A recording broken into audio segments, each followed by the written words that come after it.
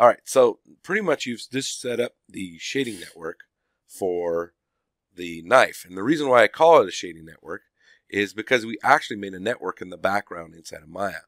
So if you were to come up to the top here and click on this sphere, which is called Hypershade Window, this pops up. So this is what we call the hypershade.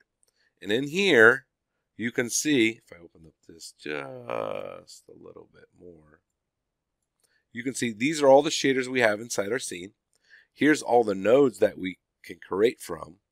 And then this is the graph. And then this is the property manager with a little material viewer up here. So I can come in here and click on different shaders, and it'll show it right here. You can come in here and click on the green. And these are all those ID maps that we made earlier. But I'm going to select this particular material here. And I'm just going to hover over it, right click, hold, and it's going to say, gives us a little marking menu. And I want to scroll down to where it says Graph Network. So I'm just right mouse clicking down and saying Graph Network. And here is that network I was telling you about. So actually, you can see if I come in, I can grab that bottom corner, bring it out. I can press the Alt key and right mouse click and zoom in. And then holding the Alt key again, middle mouse click and hold and drag to reposition it. And you can see we've gone in here, and here is the texture node. It also made a place 2D node. So this is a coordinate system, basically your UVs that are assigned to your texture and then plugged into the correct attributes in the actual shader. So this is the shader. So you can see all the different UV or 2D placement nodes and then attached to the actual bump nodes or the actual file nodes right here. Now the one map I forgot to continue putting in was the normal map. So let's finish that up. So right here you got the file 4, which might be something called different for you. That's fine. And we want to input that map. So we go to File Name, input it, and then we're going to pick that normal map, and then we're going to load it. And you can see that this menu also has the same parameters associated with it, which is really nice. So you can see over here, we've got our color space. Here, we want to make sure we set it to raw. So we're using that raw color space to display the normal map or display it. The other thing we want to make sure on the metallic and roughness, we had alpha as luminance. Remember, this turns the image into grayscale. Well, a normal map actually has many colors. So it's, got red, green, and blue. So we need to make sure we turn that off for this particular map. So the normal map, we make sure it's on a raw color space with alpha luminance off. The roughness, alpha luminance is on and color space is set to raw. The metallic is also set to raw and alpha's luminance is turned on. And then the color map, alpha luminance is turned off and the color space is set to sRGB. I know if you write it all down, it's easy to remember.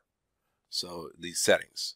Once this is established, you set up the shading network for our scene. So I'm just going to hide that. And the only thing we need to do at this point is to actually bring in some lights into Arnold. So we're going to use an IBL. And that's going to help really show off the shader inside of Maya. So what we're going to do is we're going to come up to the top here and go to Arnold Lights.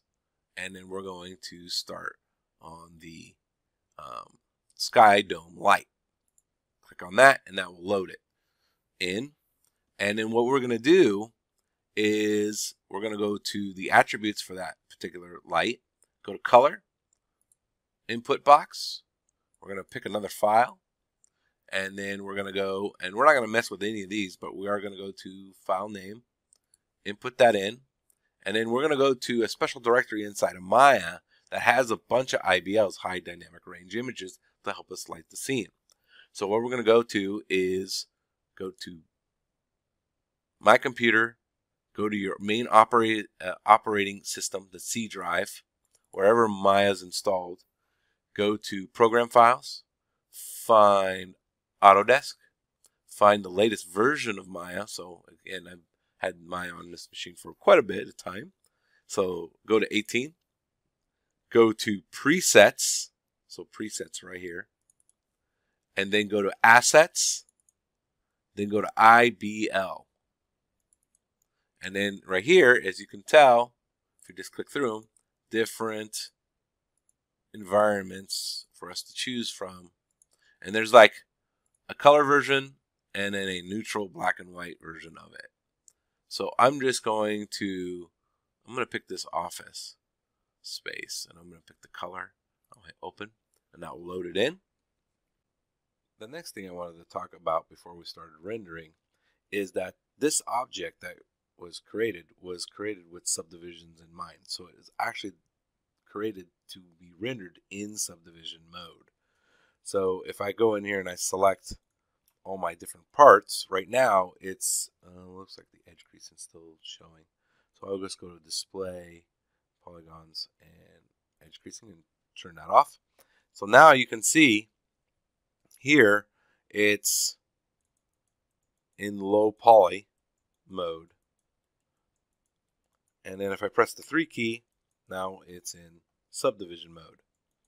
So there's all the subdivisions applied to it. Now it's being ready to render. Now, if you did it with another object that was not created with subdivisions in mind to be rendered, like the sci-fi crate, when you make your low poly, that was not intended to be rendered in subdivision mode. Only the high poly was. So if you never UV the high poly, then this will never really work when you press the 3 key and then apply your textures and then try to light it. It's never going to work on the low poly model.